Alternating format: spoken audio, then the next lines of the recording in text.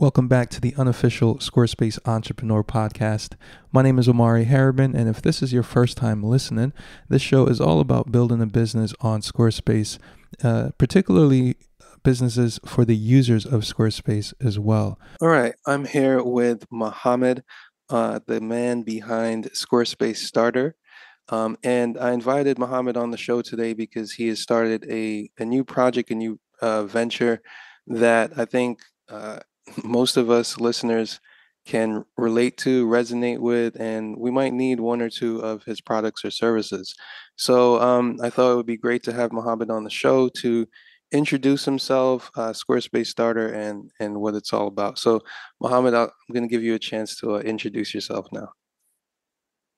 Thank you so much, Omari. Thank you so much for having me. So, a little about myself. I started my journey with web design back in 2015, and I actually wanted to make some extra money to do, I could overcome my expenses. But later, I turned into it did turn into a full-time business. And my journey with Squarespace started back in 2018, and it was a 7.0 version era then. And I couldn't find you know, good creators, good tutorials, good resources back then, and there was not, there were not too many people creating good content about Squarespace. There were hardly any tutorials back then, but I started when I started my Squarespace journey, and I thought there is a gap which needs to be fulfilled, and same occurred when Squarespace later transitioned to 7.1, and I had to look into the resources online, but I couldn't find any. There were some resources, there were some good resources, but many of them were not focusing on the beginners. And I thought it would be good if there is a platform where beginners can find the codes and some tutorials that would be helpful in their way forward as a designer. And after the Fluid editor was introduced, I thought it would be a great idea to move forward with this project, with this platform, where users can share their information and also can seek for the information. Nice. So, I think it's a big undertaking. What's your experience been like so far with, let's say, managing all the different pieces to this puzzle, right? You've got content, you've got tutorials, Yep. plugins, etc. How are Yeah. you managing everything? Do you still do client work? How are you balancing this whole thing? Yeah, obviously it's a bit of a headache, but I've got a good team, and they're very helpful.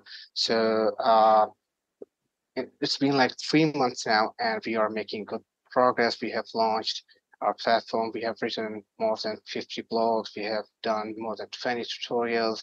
We also, launched. We also published few of our plugins as well, and we've also secured some sales.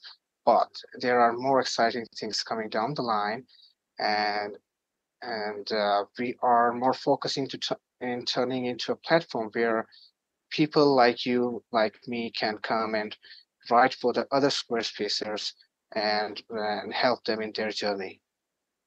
Interesting. So, platform, would it be like on a Squarespace site or off Yep. Squarespace?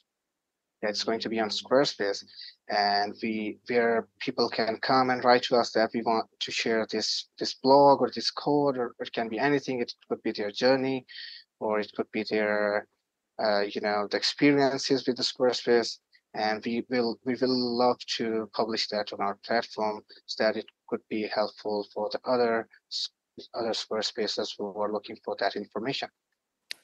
Got it. So, yeah, definitely. Like, so a platform essentially where, it's user contributed, user based. Yeah, It's built around the users versus yeah, any specific personalities. yeah. Cool. Essentially, run by Squarespacers for Squarespacers. What was your inspiration along the way, right? you mentioned getting into the Squarespace realm around 2018, and then with 7.1 coming on and Fluid Engine, that kind of prompting you to want to create something to fill a gap that you saw. Yeah. Um, was there anything else that kind of said, okay, this is a good idea or not a good idea? Like what was your decision making process and inspiration? Yes. Yeah, so I was coming from the WordPress world, and the WordPress community is very big as compared to Squarespace. There are tons of creators, there are tons of blogs and stuff. And since anybody who's listening to this podcast and familiar about WordPress will know that there is a platform named WP Beginners. So that's sort of Mm. my inspiration for our platform. That's what we want to turn into essentially it is. Nice. Yeah, I'm familiar with WP Beginner. Yeah, Not because I've done anything with WordPress, but like you, I've taken the same similar path of um, looking what other platforms do um, uh, that can be ported over to the Squarespace world. And WP Beginner is definitely one of those as well. Um, so, like, as far as your entrepreneurial journey, right? You mentioned in the beginning, you just wanted to make some extra money on the side. Now it sounds like you have a team assisting you as well. How's yeah, that? How's that growth been? yeah. It's been a bumpy ride throughout, and it turned into something big in last 2 years essentially. Hmm. Before that, I was working individually. I was a solopreneur, like many of us who are listening to this podcast. But then I essentially collaborated with other people, and I also hired a few designers who could help me, and that's what made Squarespace Starters possible. I was able to find some good developers that have built our plugins. So yeah, so that's what has made this possible. I would love to know your yeah. So what do you see? Is there a need for a platform like this, or do you think there isn't any space for that? What do you think? Yeah, I think there's always need for getting people acclimated with Squarespace. Um, I think that's we're all kind of in some variation of that business of what happens when a DIY customer runs into a roadblock or hit or gets stuck in some way that we can help them get unstuck. And obviously, along that spectrum, there are people with varying degrees of expertise and backgrounds and so forth. But like I said, there's always a need for the Yeah, beginner stuff, right? Um, and so if that's the space you're occupying, I think it's great. yeah, Um, I'm on the site now. It's SQSPstarter.com.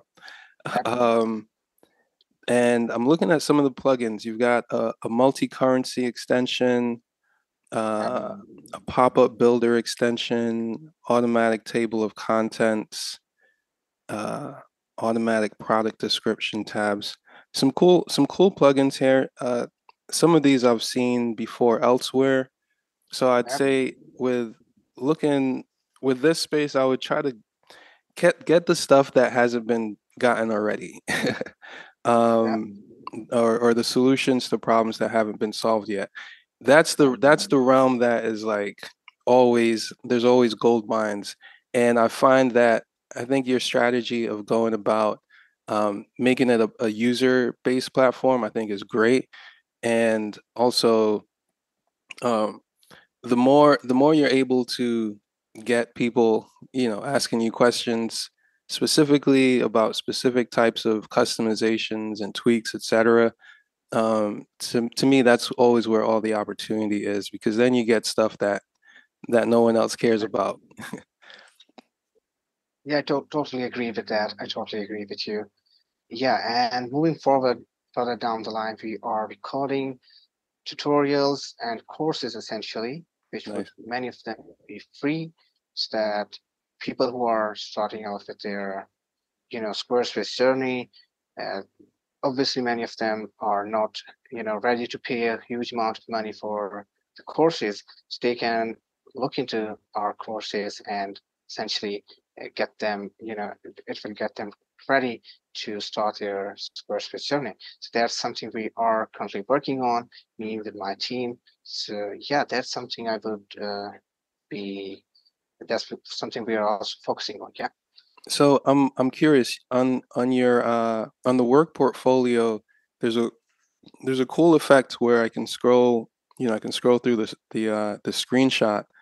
Do you have a Yeah. plugin for that? We don't have, yeah, but we can definitely, I think we Because could yeah, this is probably. this is key. This is a great plugin for portfolio pages right here. If it doesn't exist already. Yeah, thank you so much for taking that into my, you know, putting that into my mind. Yeah, Yeah, for sure, man. This is what I do. How are you liking Sendal? You're the first person I've seen use Sendal other than myself in this community. yeah. So essentially, it's because Squarespace does not have an affiliate system of its own. Squarespace isn't very good with, the products, the digital products. So I looked into many other solutions, and essentially I moved with the Sandal, and I think it's the best solution for the plugins like I'm selling right now. Yeah, I mean, obviously, I agree. I've been using Sendal for like the past 5 years now, and occasionally I think, should I switch or change? And I'm like, you know what? It's getting the job done, and it has all of the features and functionality Yeah, that I need. I know a lot of people nowadays are um, playing with different checkout systems like Thrivecart. Well, yeah, Thrivecart specifically, and as an affiliate for people who use a Thrivecart checkout, I've noticed that the conversions are a lot lower than other checkouts, and I don't know if it's just a Thrivecart thing because I would expect it to be better. But anyway, that's aside. I don't know if you have any familiarity with those, but yeah, so I mean, you mentioned you've got some courses coming down the pipe, um, yeah. and I'm sure you're going to be busy.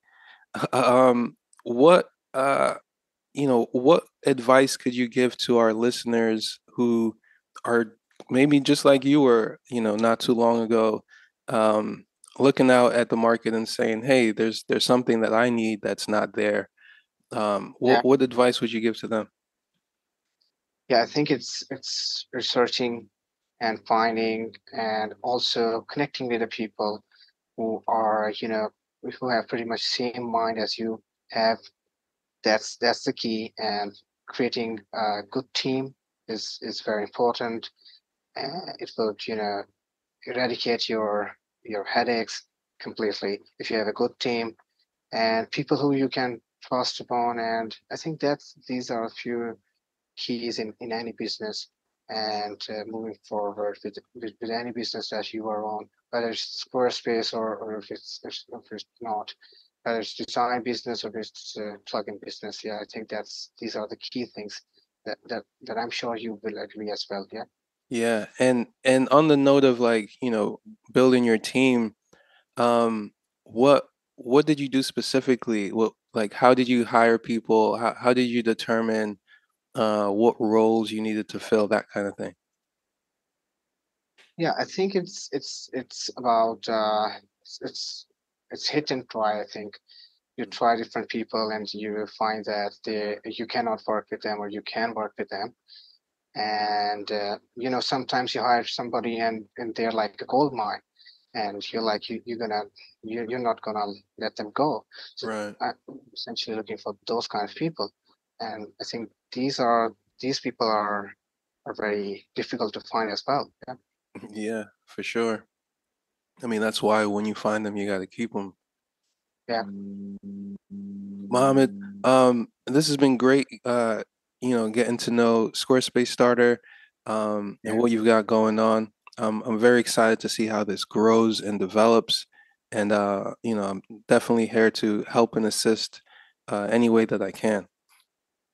Thank you so much, Omari. Thank you so much for having me and letting me say what I wanted to. Yeah. No doubt, Mohammed. This is another episode of the unofficial Squarespace Entrepreneur Podcast. Thanks for listening.